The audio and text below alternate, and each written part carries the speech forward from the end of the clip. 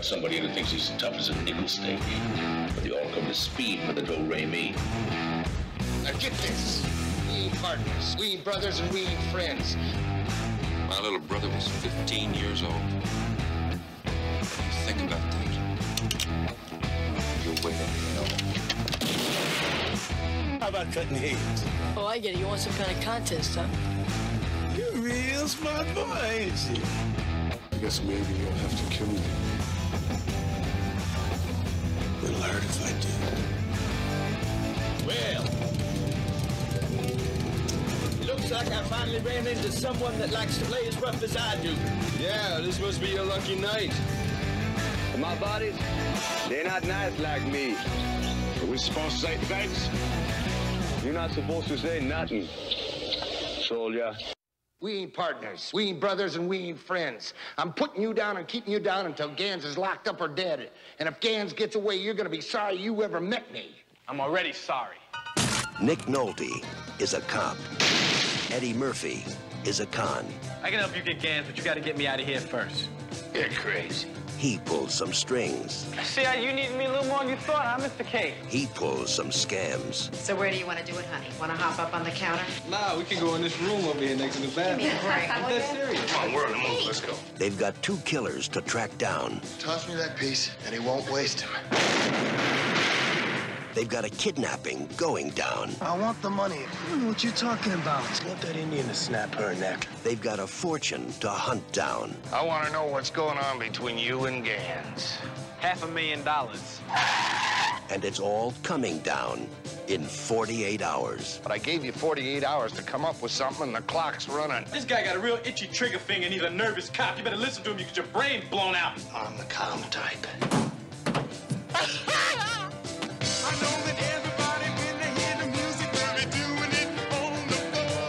I'm looking for a good old boy by the name of Billy Bear.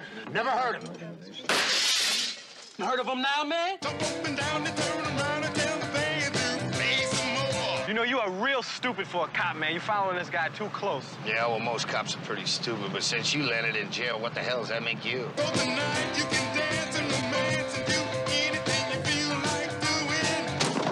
What's happening, Luther? I'm sorry about the door, man. Did that hurt? It looked real painful. You come clean and we're going again right here, right now.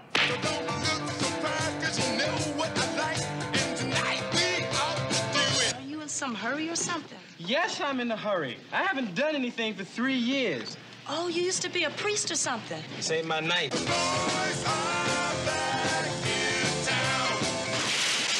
If you screw up, I can promise you, you're going down.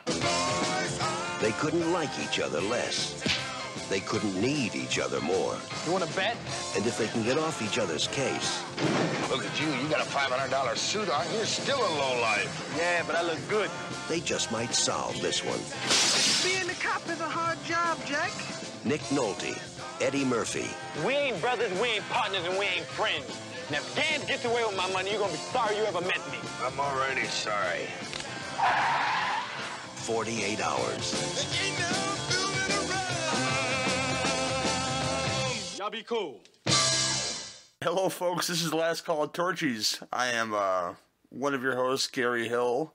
As you know, this is it's been a while since we recorded this, probably a good month or so. So just to remind you, this is the only podcast that fulfills your needs and wants for das Wunderkind. Walter, I'm not even sure if he's German or not. I'm just gonna throw it out there because he's done a lot of stuff in his films, writing, producing, directing, all that stuff. But with me, as always, is Mr. Cameron Scott. How you doing, sir? I'm doing great. Looking forward to this one a lot. I love me some. Cool. And with me as well, from north of the border, Mr. Lee Russell. How you doing, sir? I'm not a convict, so I guess I'm doing all right. Yeah. Not yet, right? Yeah, not yet anyway. Yeah, we're here to discuss tonight the next one in the echelon of the Walter Hill Pantheon. That's a lot of big words there with a lot of syllables. 48 Hours from 1982. This, of course, stars Eddie Murphy and Nick Nolte. Eddie Murphy's first big thing, past Saturday Night Live. And this also stars some names you may know. Ned O'Toole is Elaine, who's Jack Cates, who's Nick Nolte's lady. Frank McRae as the captain. James Remar as Gans. Your bad guy. Back again. I should mention that. David Patrick Kelly as well, back again as Luther. Sonny Landham back again as Billy Bear. Brion James back again as Kehoe, who's Jack Cates' like partner. A lot of back agains in this movie. I love it. Jonathan Banks shows up in this movie. Probably his first and only Walter Hill, if I had to guess. And Margot Rose as Casey, Denise Crosby as Sally, and I gotta say, Denise Crosby looking pretty tasty in this movie. So there's that. And she looks very good. That. Yeah. And it's directed by Walter Hill, and had a good handful of writers here, including Walter Hill, Roger Spottiswoode, Stephen E. D'Souza, who would go on to do a whole bunch of things, and Larry Gross, and what's this? Spottiswoode, he directed Terror Trade, did he not? I believe so. Yeah. Yeah. Go Canada, brother. You know, man, oh man. We'll just get right into this now, and I'll ask Cameron his first impressions, first thoughts, or whatever on this Stone Cold classic. Well, this one holds a lot of nostalgia factor for me. I remember seeing this way too young. I must have been 7 or 8. Once again, I had a very cool mother who allowed me to see whatever I wanted to see, and I remember thinking Nick Nolte was the biggest, baddest motherfucker that I'd ever seen, at least at the time. He was gruff, you know, and the yin to his yang was Eddie Murphy and Reggie Hammond. Man, he was just fucking hilarious. I wasn't really familiar with him, you know, on Saturday Night Live because I just didn't stay up that late at that time. But yeah, this movie is not really the genesis of the buddy cop film, but it's the one I think that by which all others should be judged. You know, I mean, buddy cop films become a mainstay in the 80s and 90s. You know, I could name off 100 others, but I won't do that here. But yeah, I think this movie has a little bit of everything that we all love. It's got, you know, the rough and gruff Jack Cates, the funny as hell Reggie Hammond, Annette O'Toole is very cute. Frank McRae is the main reason to show up in this.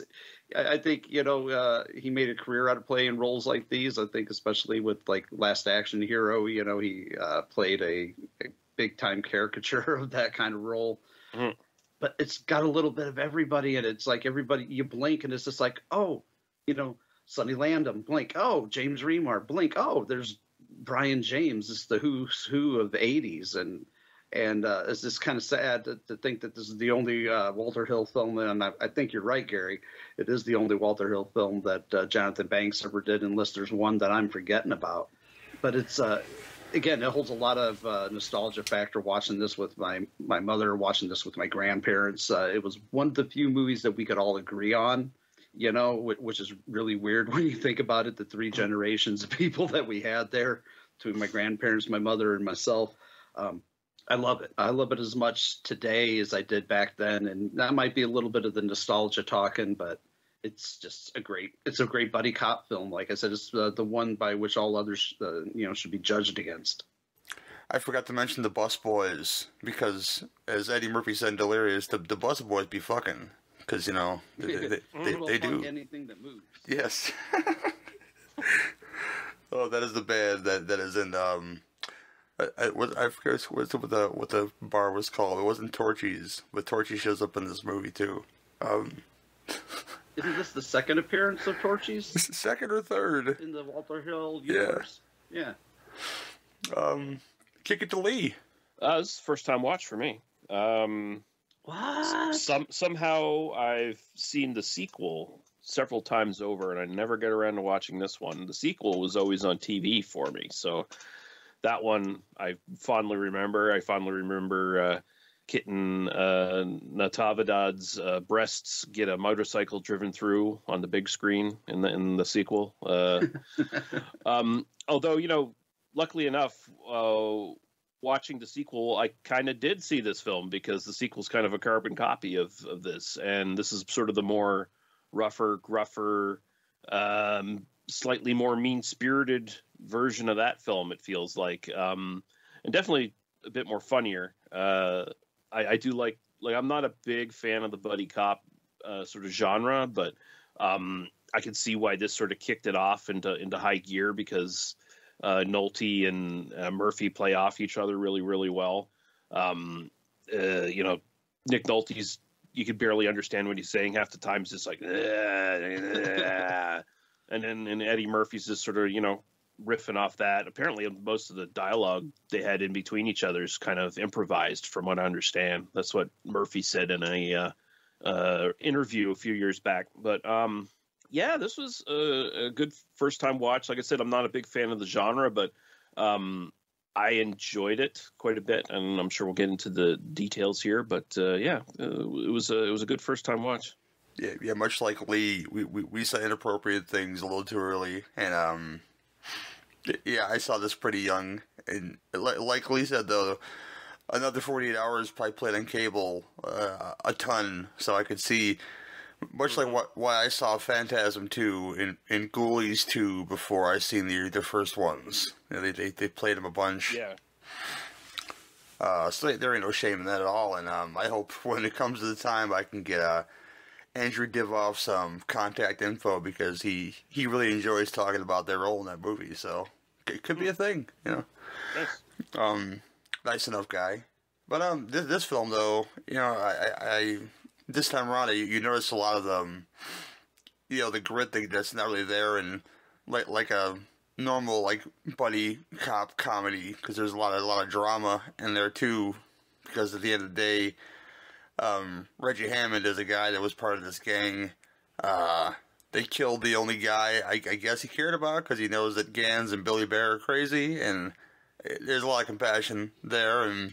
But for this to be like his first like big film, you know, coming out of the gate, you could tell from SNL he was going to be a star if you rewatch some of those segments, because it just seems so effortless to him. And warning if you're racially sensitive, and you should be. Jack Cates throws some words at Reggie Hammond that you may not enjoy, calling him watermelon or a straight up N-word, and you know I'd say, hey, he pretty much reads the whole book, doesn't he? Yeah. Goddamn. I hate to say, hey, it's the early '80s. One of them multiple times. Right.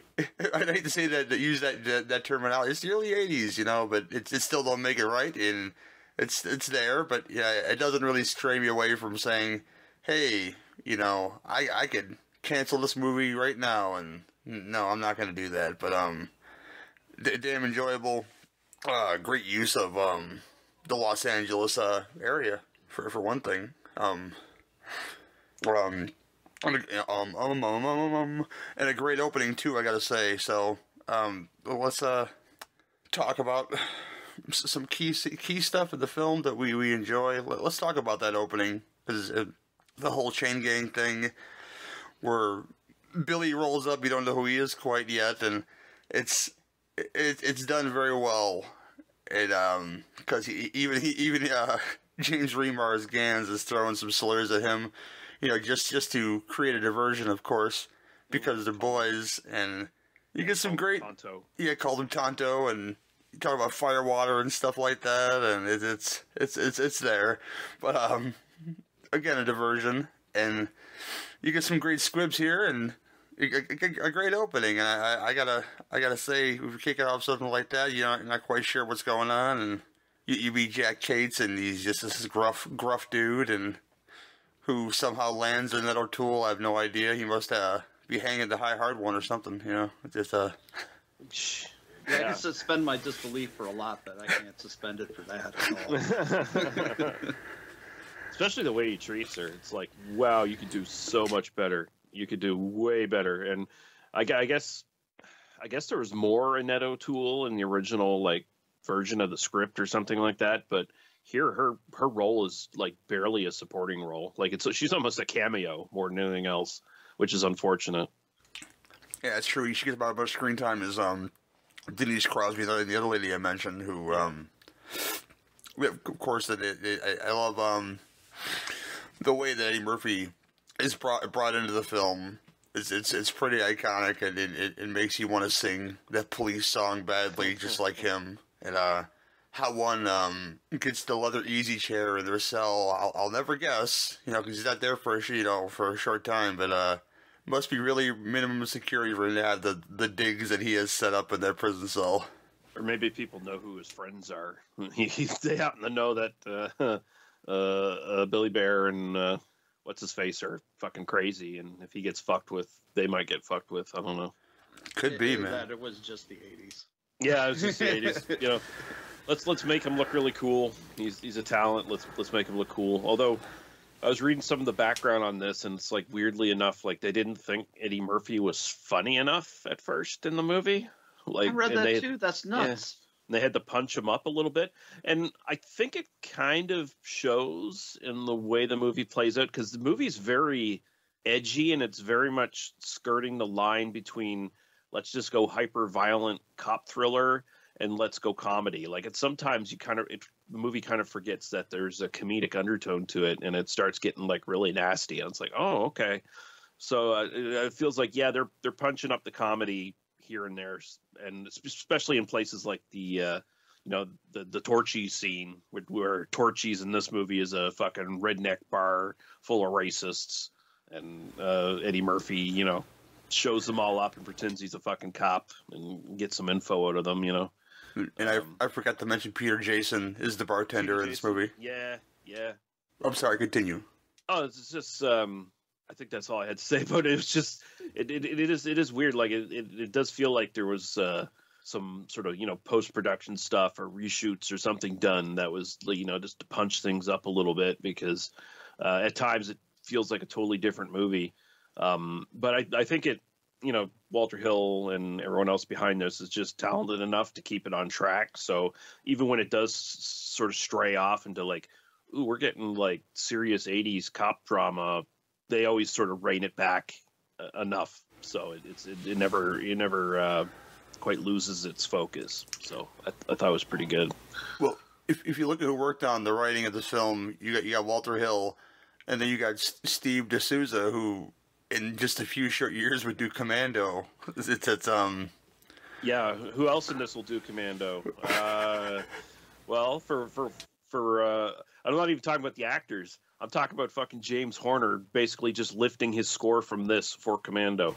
Yep. Oh, yeah. Well, yeah. I remember picking that up when I was a kid, and I was just remember looking at my mother and was like, "Are they using the music from 48 Hours in this?" Yeah. Like I thought, they were ripping them off, and then I realized it was the same artist. I'm like, well, okay. I mean, I guess you can recycle your own work. It's not exactly plagiarism, but still strange. You know what this score needs? More tin drums. Keep playing them things, Just more, Caribbean steel drum. Yeah, steel drums, I'm sorry. Yeah, it's great. Cameron, stuff that stands out to you, sir? Really, I think the end scene towards the end when Reggie is in the bar and they've kind of given up on trying to find Gans, and he is just constantly trying to get laid, is the hands down, the funniest scene in the movie. Either that or the scene at Torchy's. The scene at Torchy's where Reggie, Eddie Murphy as Reggie, just kind of goes off into his good cop, bad cop routine. It's just, it shows him with trying to fake this bravado for somebody who is, pretty much shaking in his boots the entire time and scared. He can turn on the charm when he wants to. And I think really though that the scene at the end towards the end at the bar with the bus boys and everything, and he's just, that guy is hitting on his girl that he's got his eyes set on, and he opens up his suit and he's got the gun. The guy just kind of looks at it like, I'm still not scared of you, man. You could hit me with all 6 of those bullets and I'm still going to get you. It's just Eddie Murphy being a crazy loudmouth in this movie, man. I love the Reggie Hammond character. It's just, and to think that, the word I'm looking for is this was a breakout role for him, to come out of the gate with a movie like 48 Hours. We, should all be so lucky to have like a project like that.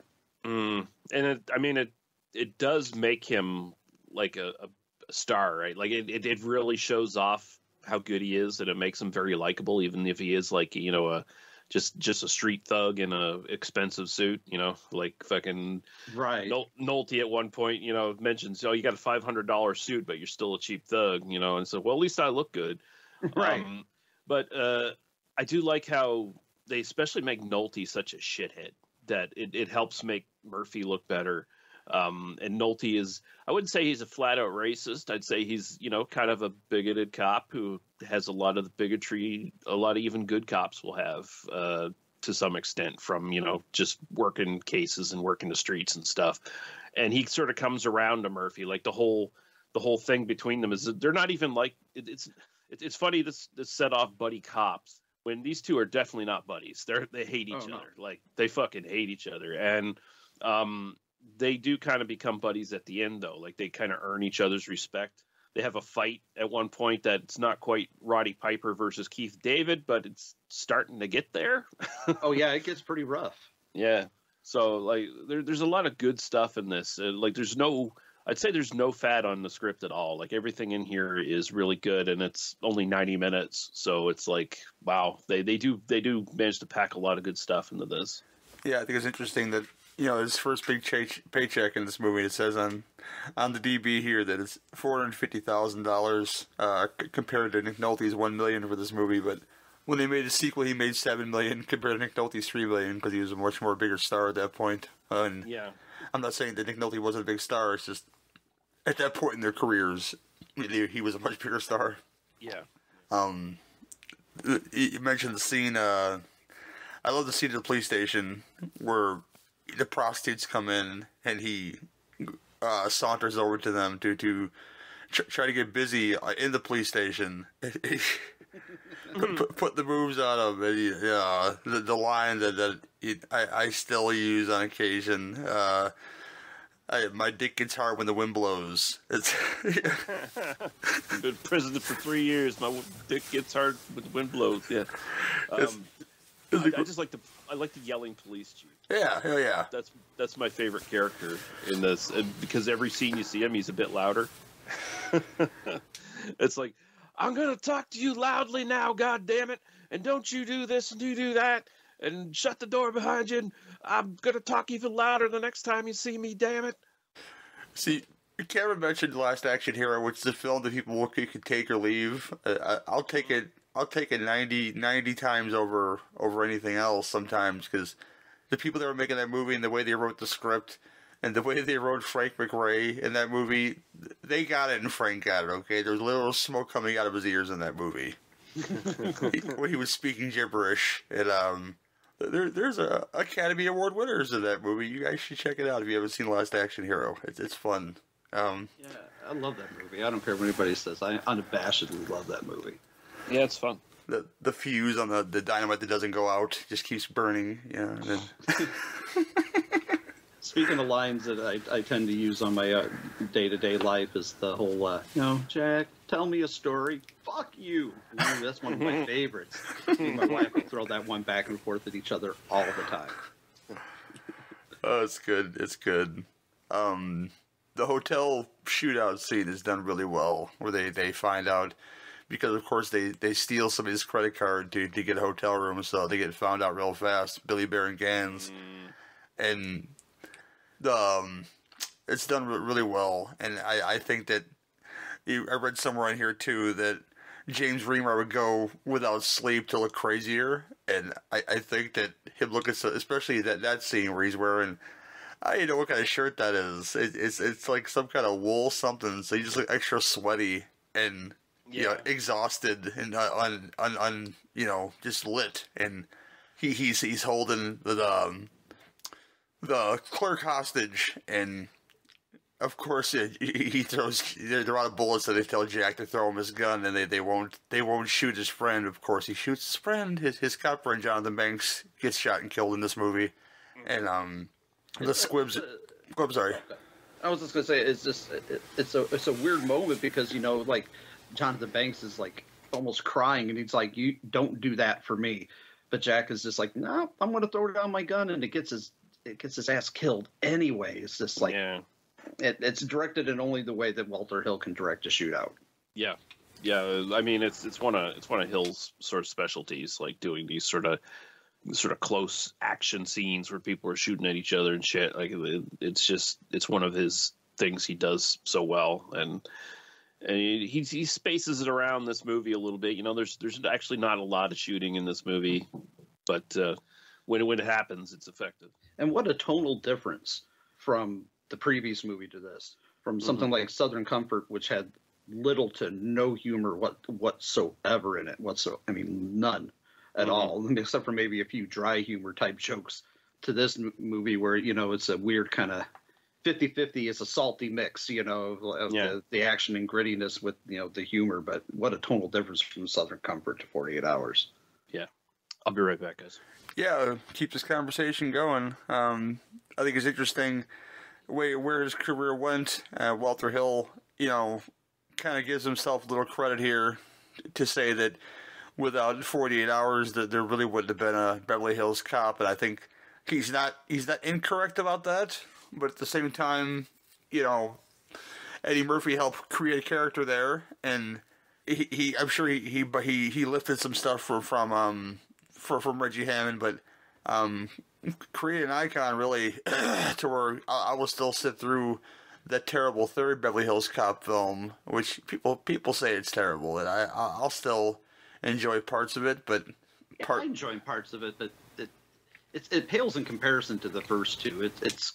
It's kind of like Rob Zombie's 3 from Hell. It's just like it's passable.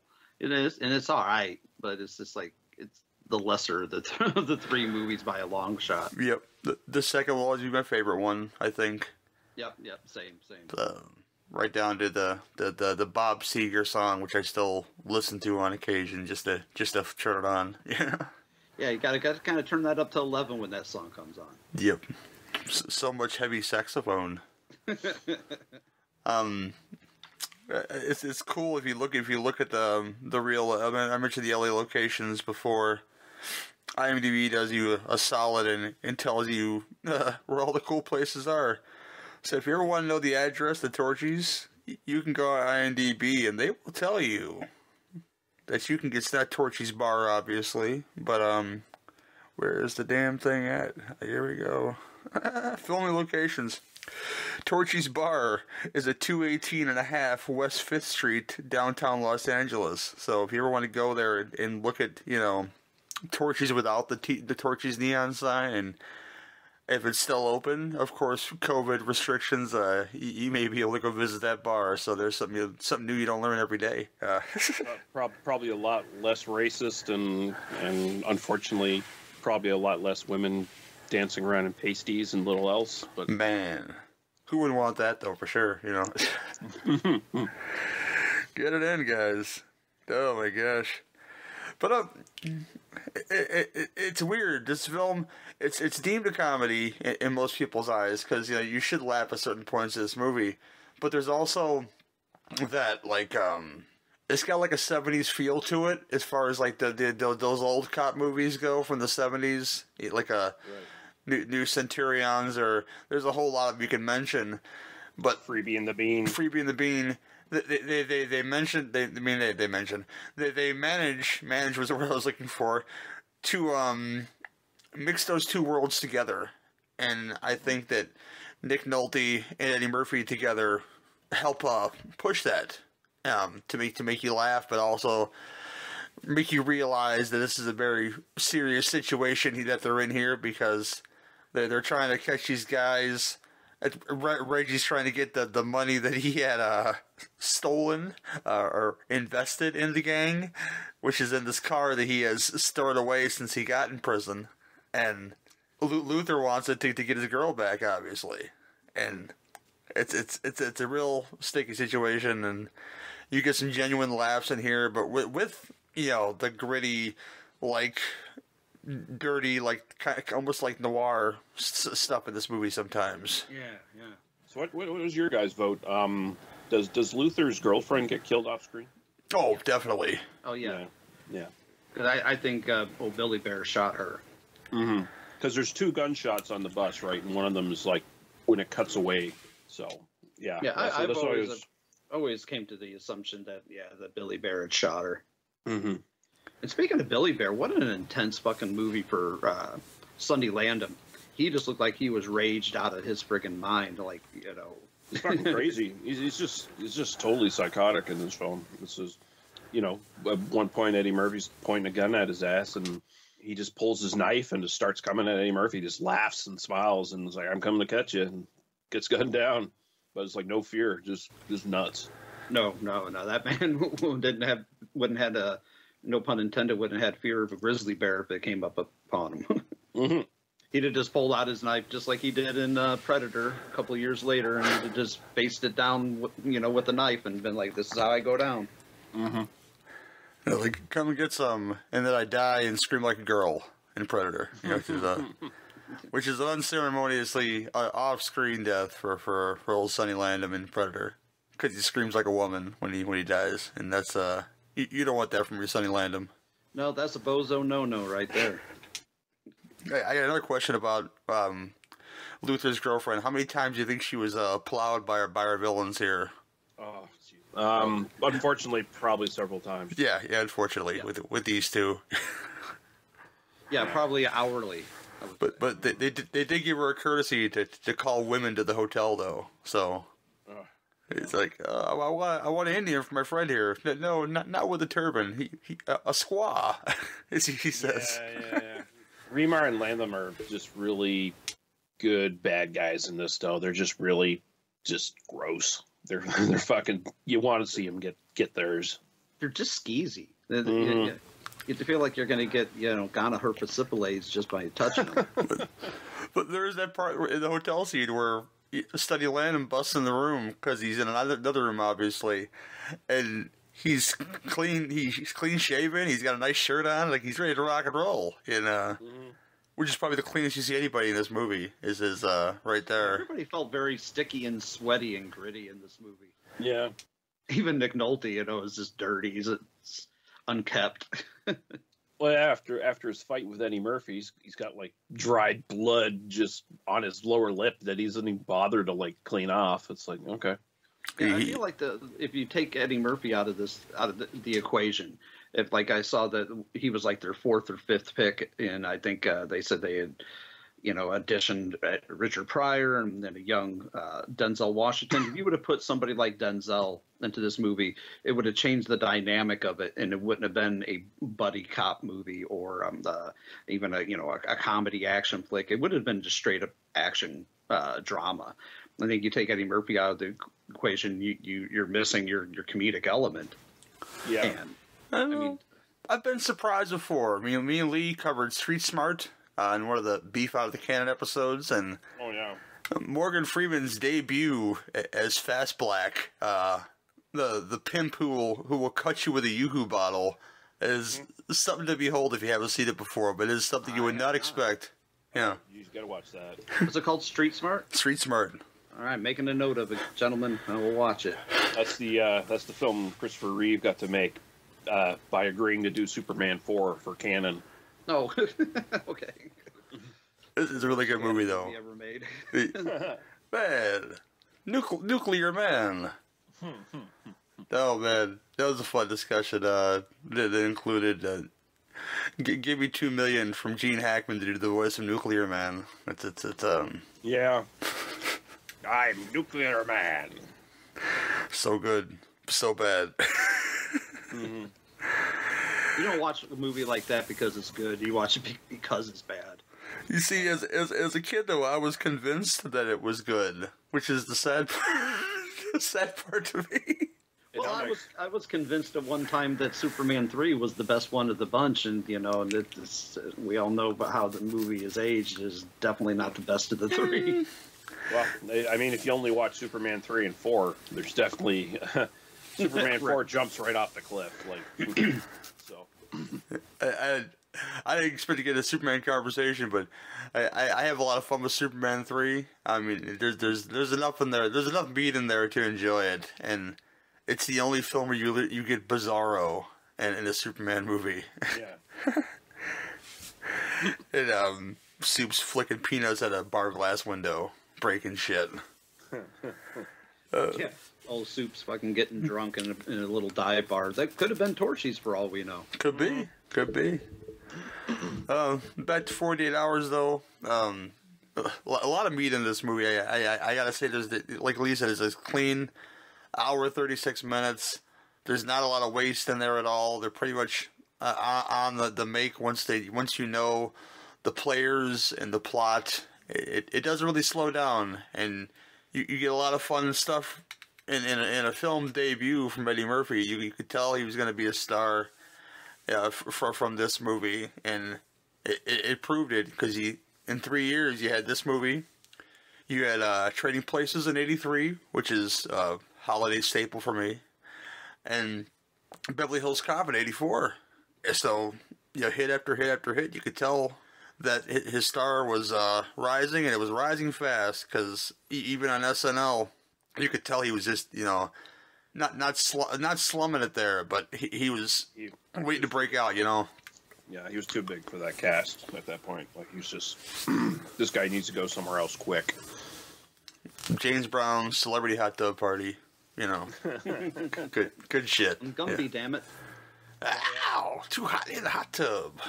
Good shit. Oh, what else? Velvet Jones. There's so many classic Eddie Murphy characters that you can love, and I love that he was kind of reserved, because he played the outrageous characters on Saturday Night Live. The characters that would not play today. Some of them. Him as Jesse Jackson singing "High Me Town," which is a racial slur for a Jew, would not happen today. I think even Buckwheat's kind of. Yeah. Well. Yeah. Our gang as a collective. I gotta get those Blu-rays one day. They restored them all on Blu-ray. The Our Gang shorts, and much like Peanuts, like the Charlie Brown stuff. I respect a lot of the ways they did things on the show, but that's a whole tragic story in itself, the Our Gang story. But yeah, a lot of questionable. Again, it's the early '80s, people. Come on, man. You can go on the screen and call a black guy a watermelon, but no, that's not true. It's not an excuse. But I'm gonna kick it to Cameron and ask him any final thoughts, any final things you'd like to say about 48 Hours before we kick off. Oh, God. Well, first off, if you're listening to this and you haven't seen it, shame on you. If you're listening to this podcast and you haven't watched 48 Hours before, go out and watch it. Not that I'm putting you on the spot, Lee. I have not seen it. But yeah, definitely don't watch another 48 Hours first and then come into this one. It's a much lesser of a sequel. It's a good film, but it's not a great film. But 48 Hours is classic. It's part of my, despite some of the problems that it has, with language and some racial stuff, it's still a classic film. It's got everybody in it. I love them. It's even, you said earlier, Gary, having the Busboys in it and Ola Ray in it, from the Thriller music video, and Peter Jason. Everybody in this is somebody that you recognize. And especially if you're traveling in our circle, you definitely, everybody, everybody in this movie. Yeah, it's got a great supporting cast. Everybody's top notch. It's a very tight film. We've already kind of mentioned that. It's a tight, hour and a half, hour and 35 minutes long, and it never feels like there's any kind of footage that's really fluffy. There's nothing, superfluous. It's very, very tight. Everything directs from one scene to the next.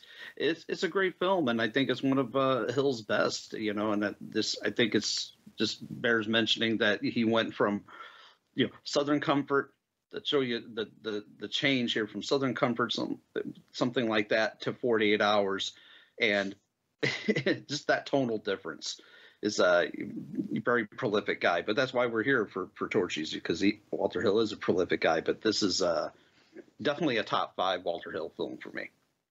Cool. Lee, first time watch, final thoughts and all that good stuff. Yeah. I'm not sure if I'd put it top 5, but I really enjoyed it. We'll see what happens with rewatches. So, I actually just watched it before we recorded the podcast here, so I'm pretty fresh on it. And I enjoyed it. I mean, I'm always I'm not a super big Eddie Murphy fan, but I thought he was really, really good in this. It's probably one of his best roles I've seen him in. Big time Nick Nolte fan, and he's really good in this. Especially just got to give him credit playing such an unlikable piece of shit too. Like he has no qualms doing that, and like he is just not likable. He's grumpy. He's a bigot. He's violent. He treats his lady like shit. Yeah, he's sort of ticking off all the boxes of a person I don't like, but he still ends up being kind of likable by the end, just because he sort of comes around to Eddie Murphy, and Eddie Murphy kind of makes him a bit of a better person, I guess, in a way. Yeah, no, I enjoyed this quite a bit. It would, like I said, it wouldn't be top 5 for me, but it's definitely near the upper tier of the stuff I've watched from Walter Hill. It's pretty flawless, and it comes down to, I'm not a big buddy cop fan, so it's just not my genre. But as far as stuff from this genre that I've seen, this is some of the best. So if you haven't seen it, go see it. Yeah, I dig it. I wouldn't say it's in my top 5 either, but it's right there, edge in the top 5. You can see just by watching Eddie Murphy, how flawless he is as a performer, and why he became the star that he was. And I will say, one of the biggest of the 1980s, if not, he's probably in the top 5 of 80s stars whose stars rose very, very, very fast. Him, Schwarzenegger, Mel Gibson's probably on that list. I don't know who else you'd throw in there, but it's amazing, and it seems so flawless.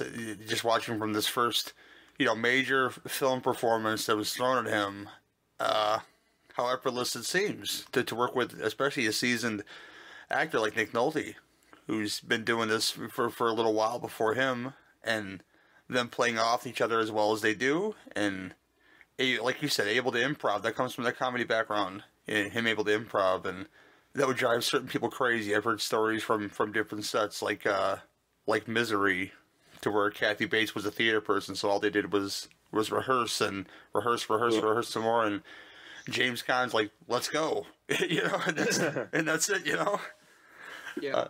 But you could tell that improv influence is there and experience is there, and it really shines on screen with the great villains. I love that James Remar went all in by not sleeping, just to look more rugged and out of his mind, and has a fitting ending to the movie. And when you get into the second part of this, Nick Nolte is kind of an asshole again. To after all they've been through, he's like, yeah, I there's a point where Eddie Murphy's car is all dirty and stuff on the street. Like, you did it to my car? I'm like, yeah, it's just been sitting there all the time. What do you want? Stuff like that. And if you see the film, that car explodes. Yeah, because somebody wants to kill him in this movie too. But good times, much more grittier than I remember. It's the early 80s. They kind of mixed that world of, just past the 70s and going into the 80s, and I think it works that fine line so well with all the input it had in the writing. It's a nice mix, and I'm gonna leave it at that and kick it to my friends here. Cameron, what do you have coming up, my friend? Well, I'm getting ready to at Cinema Degeneration, where I release all my shows. I'm getting ready to debut a new show called Sinfully Short Sundays, a little short mini, 15-20 minute review session. I'm going to do a one-on-one with somebody and do a quickie review for movies that maybe don't deserve the in-depth treatment. And coming up here in 3 days, on Tuesday, I will be releasing my 100th episode at Cinema Degeneration. Wow. So I got that going for me, which is nice. Yeah, in 2.5 years, I don't know where the time has gone, but yeah, it's flown. Some folks release 40 episodes in those 2 years, so it happens. But yeah, that's all I got going on that's new. I'm like I said, releasing that new show and got the 100th episode coming out. So I've been pretty busy. I got a film project coming up is supposed to shoot sometime in end of March, beginning of April. So hopefully they raise their funds. I don't want to announce it in case things don't go well, but it's supposed to, I'm using air quotes here, that you can't see, but they're supposed to shoot last week of March, beginning week of April. Yes. I talk with my hands off and while I'm on the microphone, so don't feel too bad about that, okay? You know, yeah, I do that all the time. that's the Guinea in me. We talk with my hands. Yeah, I'm half Sicilian, so I'm there with you. Well, there you go. See, yeah. Lee, what about you, my friend? Unfortunately, not too much coming up for me, at least this month. February's been a bit of a shit show. At the very least, going to have one more episode out for They Must Be Destroyed on Sight, where we'll be covering Danger Diabolic from back in the 60s, Mario Bava film. Planning on recording that tomorrow night, actually. And so that'll be out sometime before February's over. And should be another Blood on the Tracks episode by the end of February, and that's about all that's coming out for me right now. Yeah, the Lees be working, man. Busy. She's doing like fucking 13-hour days as of late. Oh, geez. At her job, and she's got school. I barely fucking get to talk to her half the time now. So my heart goes out to you. Let her know I said that, because it does. Yeah, me, myself, new project I should mention first. Myself and Heather Powell got together, and we made a list of films that neither of us have never seen before. And you can listen to our first episode about Don't Torture a Duckling on a new show on the Intestinal Fortitude Network called Untapped Gems. I'm very proud of the first episode. Next episode, I'm gonna see how she reacts to the film I chose, which I'd never seen. I seen little bits and pieces, but I never watched The Adventures of Buckaroo Banzai Across the Eighth Dimension before in full. Oh, yeah. So I chose that for the next one, and I think she'll have enough to talk about with the costumes alone to fuel, to stoke that fire, and then hopefully some love for Dr. Peter Weller in that movie. And man, that's a franchise they need to bring back. Yeah, well, it was teased by many people, but never really happened. It came back in comic book form, though, I think. Yeah, I think so. But get Kevin Smith out of there. I feel like he's a detriment to negotiating to get that done. Yeah. Remember that Walrus movie, y'all? Which I don't hate. I think it was a move. It's not a great move, but Michael Parks sells it. So there's that. Michael Parks has never been better when he's in that movie. Yeah. So I could say, if you're going to watch Tusk, watch it for Michael Parks, because he sells that, hey man, I just want to make a man into a walrus. And that's your movie. Yeah. Yeah. Sin Beef Podcast, the next one we're going to record. And I still have to get the one that I just been exhausted to do anything. And I'm going to release two episodes next week if we get the other one recorded. Black Mama, White Mama with the Defiant Ones. I think it's Tethered Pursuit. I think the episode's called, where they're both prisoners tied together and trying to escape from their prisons. And it's the second of Defiant Ones. We're doing it for Sidney Poitier, and why not do Black Mama, White Mama with that? Because it's just fucking enjoyable. Yeah. Mm-hmm. Yeah. 2 Drink Rhythm commentaries coming back hopefully soon. We'll call it March. I promise in March we're gonna have new episodes, and it's not dead. I promise. Burning for Springwood. I'm trying to get some episodes together for that too. I'm gonna message those guys. Suzanne has been sick, so it's hard to schedule anything with her to do anything right this second. But I gotta say, it's a pleasure to be on Legion. But if you're listening to this, you say, hey, what's the deal with the other show on the other guys' network? Oh, let me tell you something about it. The Intestinal Fortitude Network is Android Virus, if you guys know who that is. It's his network. He's been around for a very long time. He supported my shows since their inception, pretty much. So I figured with his budding network, we give him a show. So that's what Untapped Gems is. And go...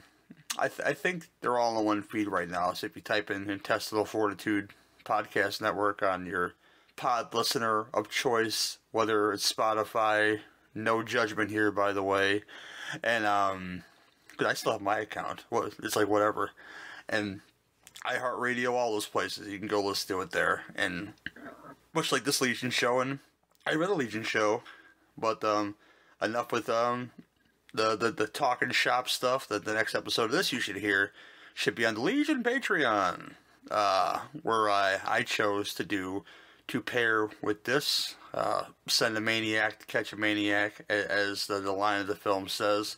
The Sylvester Stallone, Wesley Snipes action vehicle, Frozen Caveman, Demolition Man. Oh, it's gonna be fun. But we'll get to that. And this has been Last Call of Torchies, and we'll see you guys all again next time. Cheers. Later.